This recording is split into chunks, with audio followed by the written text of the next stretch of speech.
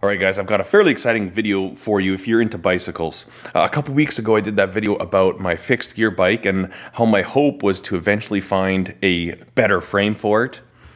I found that frame. Check this out, Surly SteamRoller. So this is a dedicated fixed gear frame. I mean, you've got no derailleur hanger. We've got like track forks or track ends on there. It does have a brake, like a bridge right here and then up in the crown of the fork.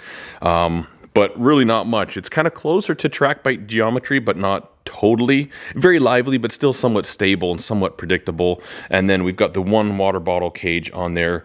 Really nice. So this thing the gentleman used for commuting for 2 years, and it's actually in really good shape. The only little scuffs, there's one right there, and then one on the other side here. But this color that Surly had was called Metallic Lilac. I personally really like it. I don't know why I've ended up with like purple bicycles, but this is gonna go great beside purple Nurple. And got the nice Chris King the headset here, and the gentleman that I bought this off of, a real bike aficionado, bike nut, and he always had this thing where he always put his headset on upside down. It doesn't affect the performance at all because they're symmetrical, but he had asked, you know, do you want me to flip it the other way around before I bring it to you? And I said, no, actually, I kind of like that. That's your history of this bike. It'll, you know, people look at it and be like, man, that guy installed them wrong, but it was done intentionally, and this is a beautiful bike. Really, really excited about this. Nice details on it. And the gentleman that I got it off of, he actually lived in Edmonton, which is just over 3 hours from here. So he brought it down, we met up, and truth be told, I've known about this bike for like 6 weeks. We've been kind of working on this deal. Even when I talked about hopefully finding a frame, I knew this bike, and in theory, he was going to see if he could come down sometime and bring it to me, but I didn't really have my hopes up because, I mean, you know, obviously I don't expect anybody to hold something on local classifieds for me, but it's actually worked out. What we're going to do right now is we're going to go ahead and take my other fixie, start pulling some of the parts off of it, and migrating them over to here. All right, let's go see what we can find.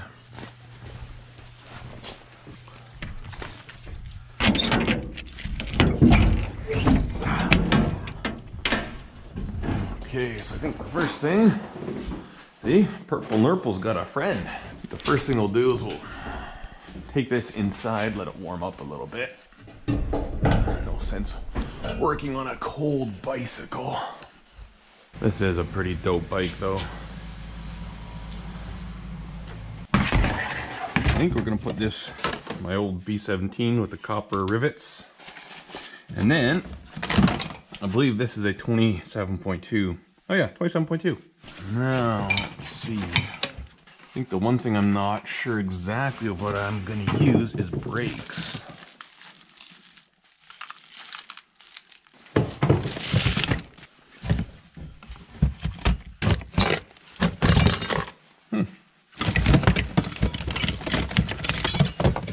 I'm not sure what's in this bin, but we'll check it out.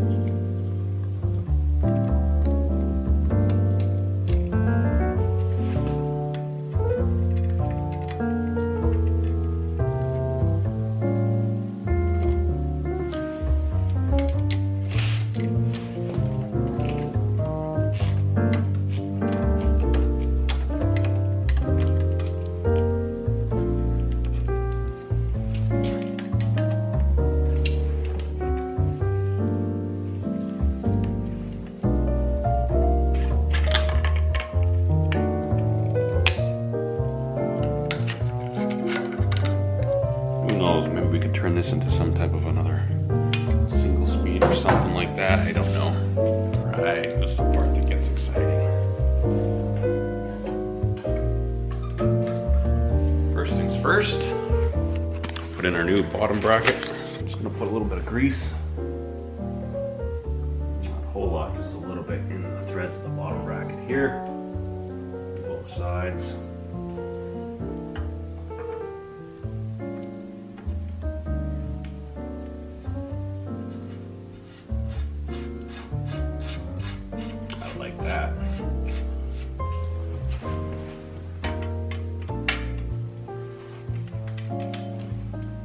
Okay.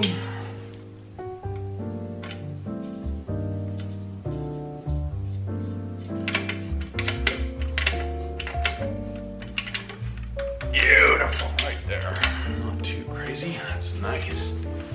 Now here's the part that always makes me nervous. Right, nice and tight there. We may end up putting this on the other side. I think actually we're probably going to, but we'll have to see what our chain line looks like first. So we'll just leave this. So if I need to, I can actually move this chain ring to the outside, give myself a little bit more room there, but we'll see how it lines up first, but we're pretty close right here. Fatties fit fine, so we should have plenty of clearance for these tires. Got a new chain, hopefully this is long enough. Actually that is good. I think we've got a pretty good chain line right there, but we'll put the chain on later. Might as well throw the front tire on.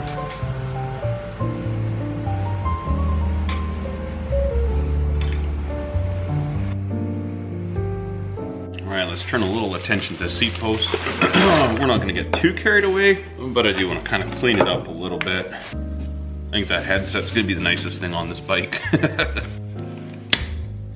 You know what, there's a lot of grit in here. Let's clean this up real quick. We have the technology for this. I don't know why you would ever let something get this dirty.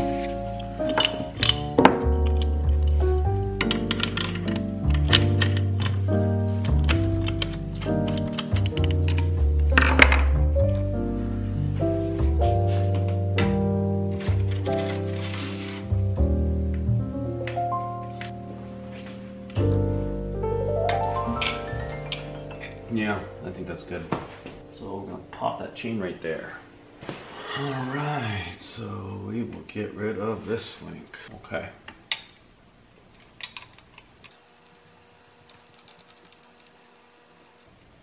We should be out now.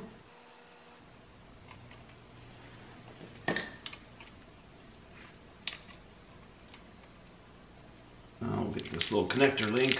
It's actually pretty low quality chain. There, you see that?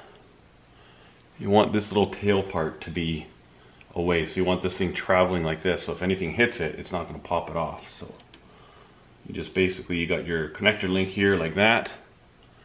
You put your plate on. There's two little grooves in here that this slides into. You just do this, get the old Leatherman out. I'm trying to do this so you can see what I'm doing. I'll just pop this on like that. Done. Chain is connected. Now I actually found out the brakes I have are not going to work. I don't have the right type of thing to sit on there, and then also the back, this takes those recessed nuts, which I don't have brakes that are compatible. So for now, we're going to leave brakes off of this, and essentially we're kind of ready to put the handlebars on. I'm going to do that off the stand so that the forks don't fall out.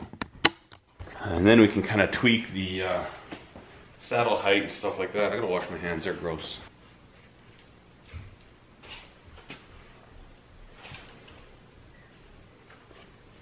Well, this feels a little bit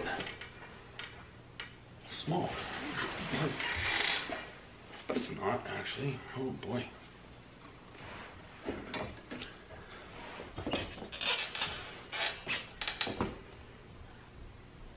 It's actually surprisingly small feeling, and I think that's because there's so much bottom bracket drop.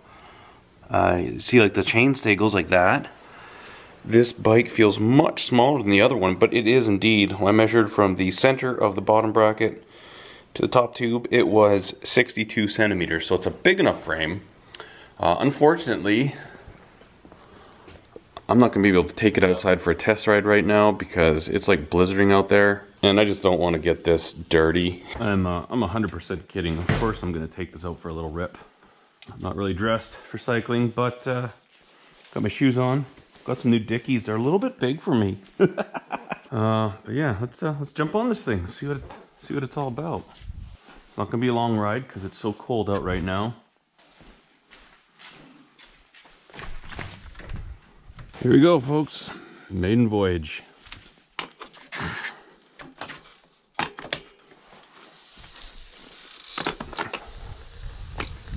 Oh yeah.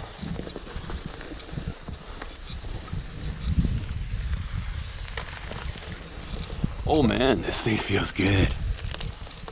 Holy smokes, I like this. Definitely very lively, like, but she holds straight all right.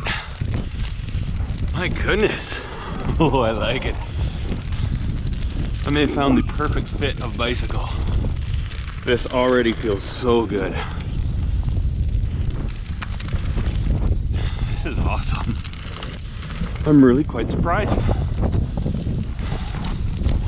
I honestly thought this would feel too tight, too small for me, but it doesn't.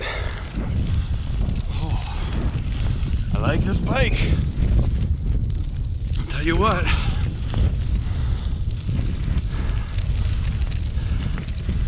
Oh yeah, this thing's fantastic.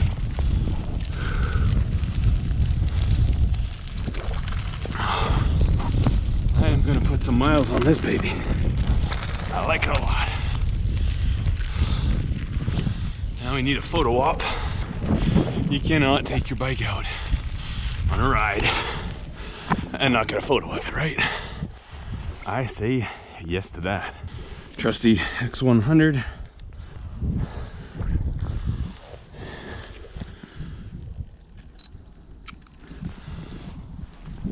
Wow, that is a great bicycle. I like it. Even these tires are just gonna be perfect for winter riding.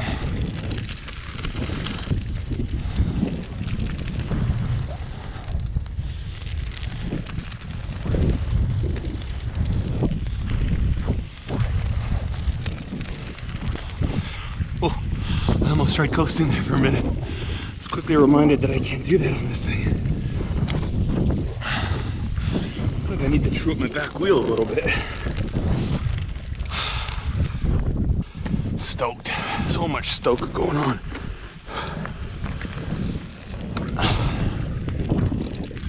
Oh yeah. Look at that. That is something else. So it's like effortless. This thing just moves.